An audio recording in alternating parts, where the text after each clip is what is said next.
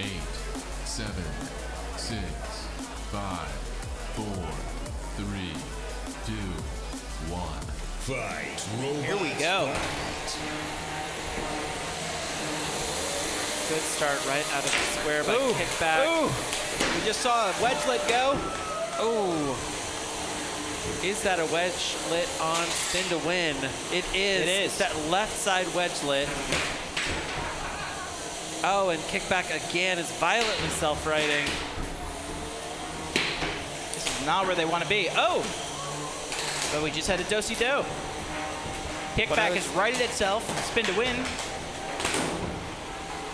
When I was talking to the driver of Kickback earlier today, he was saying that one of his challenges is that he spends a lot of time on his head, and he needs to figure out how to self-right. But it does not make his weapon any less destructive, and he is very, very dangerous when he is on his head. Right. Well, my advice to Kickback would be just put the wheels on top of your robot, and then everything's fine. Right. Oh!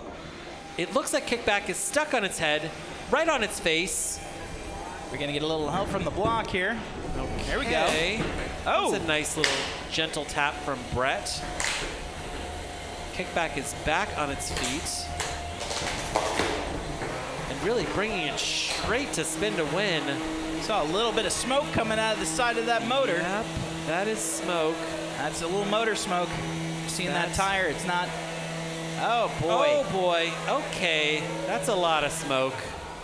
Is this potentially a fire? Could it be batteries? I don't Where's know. Jim? We're starting to get in battery territory. Yeah. Oh, boy. Oh, I see flames, Chris. Oh, no. I see flames. Oh, no. Oh, wow. There we go.